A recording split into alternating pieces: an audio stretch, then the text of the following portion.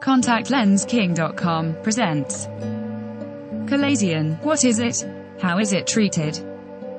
A chalazion is a benign, painless bump or nodule inside the upper or lower eyelid. They can result from styes that are no longer infectious and have since healed. They form around oil glands within the eyelid, which can result in red, swollen eyelids. These nodules contain pus and fatty secretions that are unable to drain.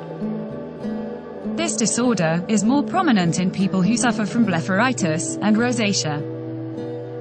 How is chalazion treated? The best course of action in treating this disorder is to prevent it from occurring. For those more prone to getting them, it is suggested to regularly clean the eyelid, apply medicine on eyelid, or use medication to treat any underlying causes. If diagnosed with chalazion, a doctor may suggest just applying a warm, moist compress to the outside of the eyelid to promote drainage.